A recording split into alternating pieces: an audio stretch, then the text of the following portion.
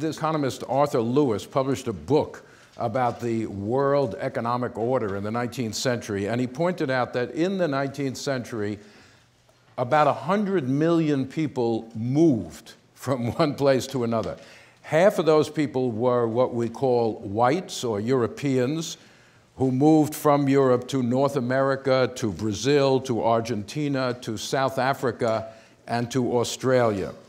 The other half were what we call, not a good term, non-whites, Africans, Asians, others, who moved to Pacific Islands, to the Caribbean, to Cuba, and within Asia. The whites moved to temperate climates and to economically developing areas. The non-whites basically moved into plantation areas. And so what is the point here? The 19th century is sometimes called an age of emancipation, and it's easy to see that. Slavery is abolished in many places, not only the United States. Serfdom is abolished in Russia. Coerced labor, it seems, is being abolished in the 19th century. And this is progress, obviously. But there's another kind of emancipation, one might say, which is people moving from some kind of economic autonomy into a kind of coerced labor.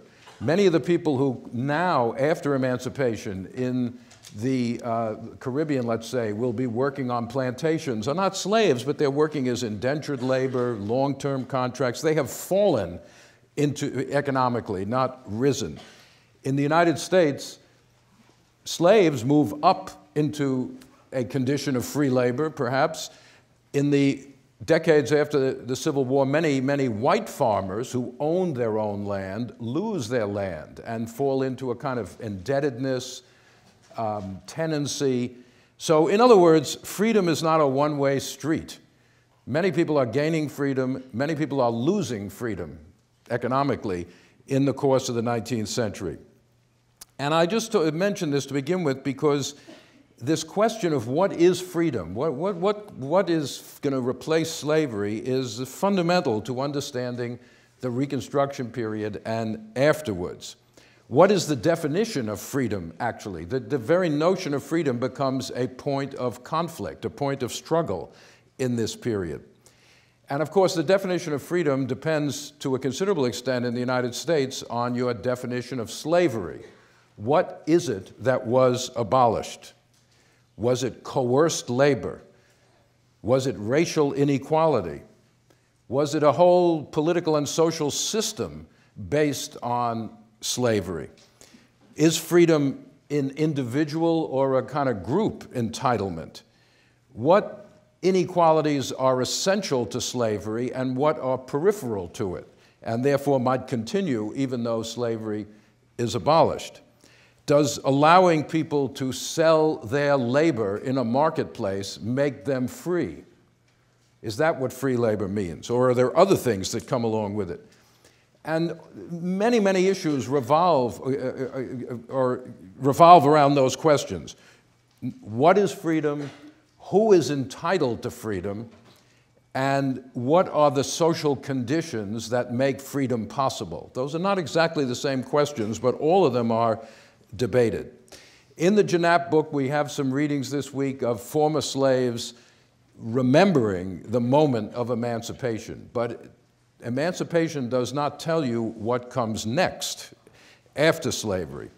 Now, I want to actually point to this famous painting by Winslow Homer called A Visit from the Old Mistress. It's 10 years after the end of the Civil War, and he's just now, this is a scene where the old mistress, the woman from the plantation house, is visiting several slaves, presumably in the slave quarters. What is Winslow Homer telling us in this painting? What is going on here? What kind of atmosphere is he trying to project in this painting, The Visit from the Old Mistress? How might this encounter differ from a similar visit before the Civil War? Homer is trying to tell us something about freedom here. Is there some defiance there? Yes. What is the atmosphere? It is tension. There's nothing violent. It's not an altercation. there's a tension, there's a space. He puts a space between the white woman and the first black woman.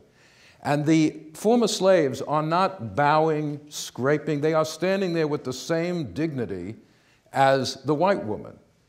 And it's not an encounter of equals, because look at the dress. Obviously, the woman is much better off economically. But it is not an encounter of master and slave either. It's an ambiguous kind of encounter with an air of tension around it. And the slaves are standing on an equal level in some personal way to the old owner.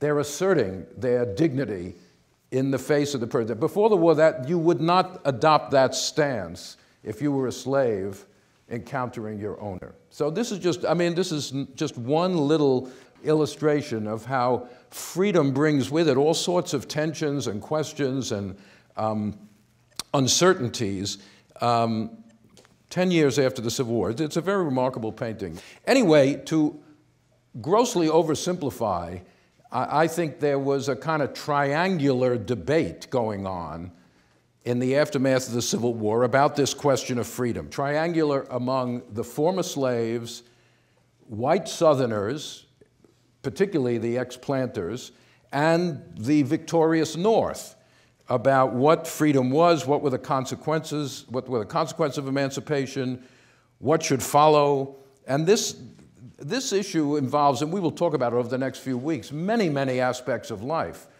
But what I want to focus on today is the sort of interrelated questions of labor and land.